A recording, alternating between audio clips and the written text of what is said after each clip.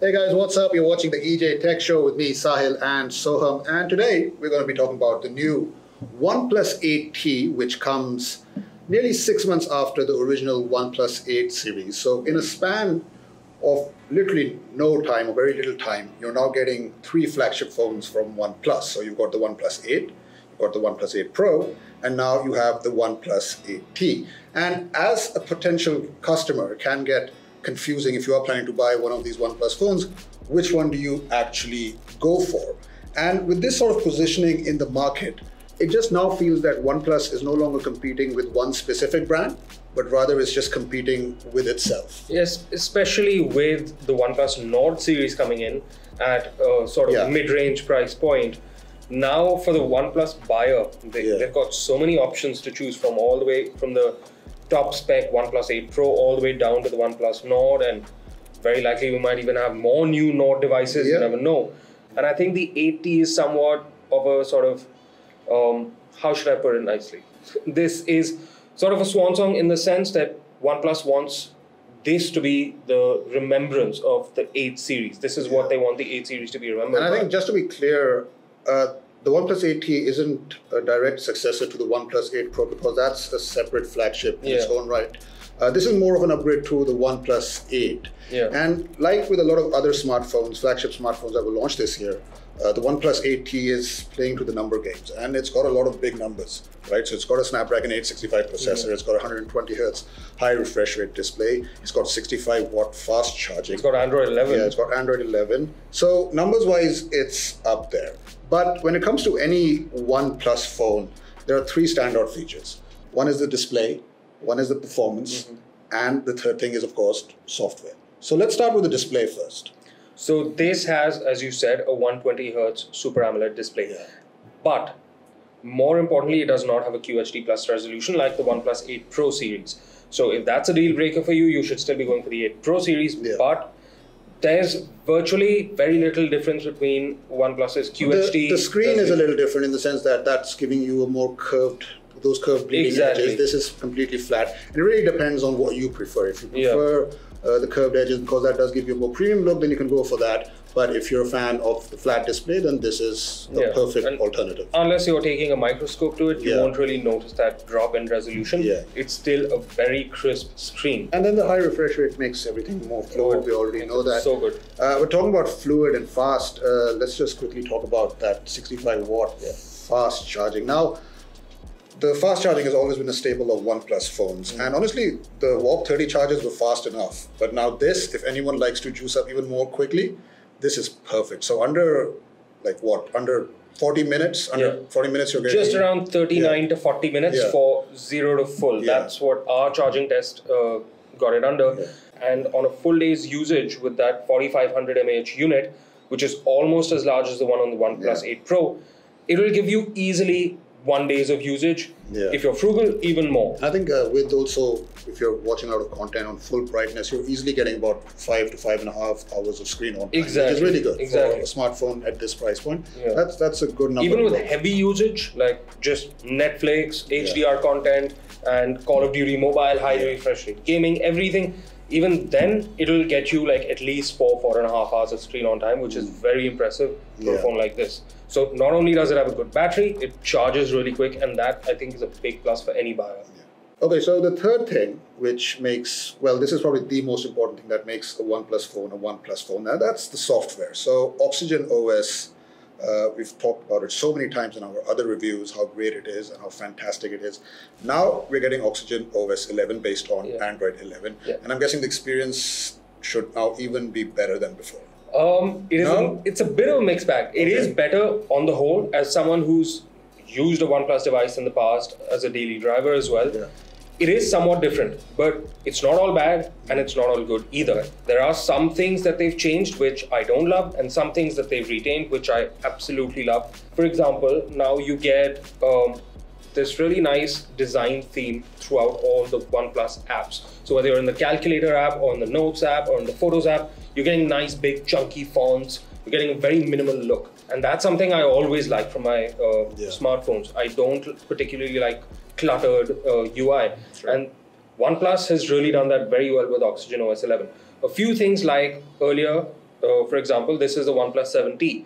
Now on this, you could just swipe down from anywhere on the screen and you get the notification drawer, and that's a very handy feature. That was very convenient. It was really convenient because you didn't have to shuffle your hand all the way to the top. In this, unfortunately, on the 8T with the Android 11 update, it's no longer there. They've now replaced it with this on Oxygen OS 11. This is basically a sort of dashboard. Yeah.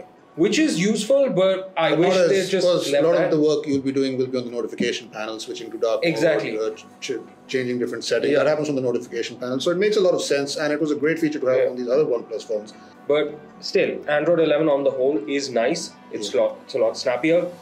In customization options, you also can change the accent color of the entire phone. Yeah. So bubbles, speech bubbles, text bubbles, etc. Things like that will be a certain color. You can choose whatever color code you want. They let you do that. You can change app icons. You can even download icon packs. So by default here, you get Oxygen OS icon pack and the Hydrogen OS icon pack.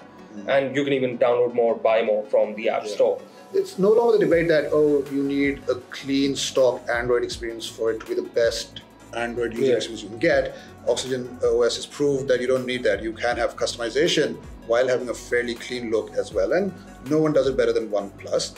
But the one thing that I didn't mention, I said there were 3 things that stand out for this phone. Usually there are 4 things, and I didn't mention that the 4th thing is always design. OnePlus has always been known to give you these really unique, simplistic, but very elegant design. Case in point. Yeah, so the OnePlus 7T is a great example of that.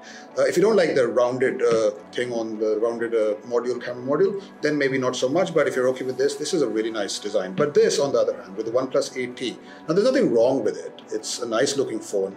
It's got a glossy back panel. Although it's glossy, you get very little fingerprint. Yeah, because they changed the texture. Yeah, they changed the texture. That's really good. Yeah. But I prefer this one because that matte finish feels so much nicer. I prefer the OnePlus 8 Pro's matte finish, in fact, over to this as well. And there is a lunar silver color, which if you have to go for, I'd go for that one because that does give you that really nice matte texture and feels really soft to the touch. This one, I don't know, it just doesn't feel very nice in my hand. It does slip a lot. It's a little bit more towards the nod, Yeah. which is a little weird for me. I don't know why they've done that. Yeah. To take the higher end phone and make it look a little bit like the lower end phone, but still, it's not bad overall. It's still a nice color. It's nice and bright. It changes colors a little bit depending on how the light hits it. But yes, the OnePlus 7T design-wise certainly seem to have a little bit more character to it. Yeah. This is a little bit more plain Jane. But like I've said this before as well, I think in our OnePlus 8 Pro review, I said OnePlus as a brand is now moving towards doing things the way Samsung does it, as in something that will appeal to everyone rather than just to their community. Because even though their community is very important to OnePlus, they do realize that they're now becoming a brand that is marketing to everyone. Yeah. So you can't possibly be doing things like this circular camera array. You'll have to go with something more conventional, something more safe, like what they've done on the 8T. And this is a very simple camera array, if I'm being honest. It's not as unique as what you've expected from OnePlus. I've always been a fan of their vertical stack. That's always worked for me. This one just kind of reminds me of generic camera modules that I've seen. It looks a bit like a Huawei phone. Yeah, it does kind of look a bit like the Huawei phone. But talking about camera performance, you got a 48 megapixel quad rear setup over here, which when you look at it first, it sounds like, oh, this 4 cameras should be really good. But then the performance is a bit of a mixed bag, right? They have pulled a bit of a nod here, which is they've gone for the spec chasing a bit, as in to be able to market it as a quad camera array. Yeah. But they are trying to offer as much versatility as they can with their but then that versatility array. includes, apart from the 48 megapixel main camera, you've got an ultra wide lens, you've got a macro sensor, and you've got that monochrome sensor. Honestly, those last 2 sensors, the monochrome one and the macro one, I think they could have totally done without that and just given us a telephoto lens over here. Even on the 7T, they took the main lens, the telephoto lens, and they took the telephoto lens to do the macro mode, and it worked brilliantly. And I wish they had done that here as well, because sometimes when you take telephoto shots, you can notice that there's a significant drop in quality as compared to the 7T because it has a dedicated telephoto sensor. Now, so like I said before, with OnePlus, it is a lot about the number game, and they have also fallen for the trap. Let's give people 4 sensors, let's give them everything else that the competition was offering. But I don't think that was needed over here. I think a triple camera setup with a telephoto lens would have been as efficient or even better than what you're currently getting. Especially since the main sensor remains unchanged. It's still pretty much the same 48 megapixel sensor on the 7T and even the 7 before that. So the sensors haven't particularly been upgraded. And I think OnePlus probably thought that, okay, since we're not upgrading the sensor, might as well upgrade the number of sensors we have on the back. Okay, so quick mention about the processor and the performance, because we know that OnePlus is really good when it comes to general day-to-day performance, and this gets the powerful Snapdragon 865 processor, same as the OnePlus 8 Pro.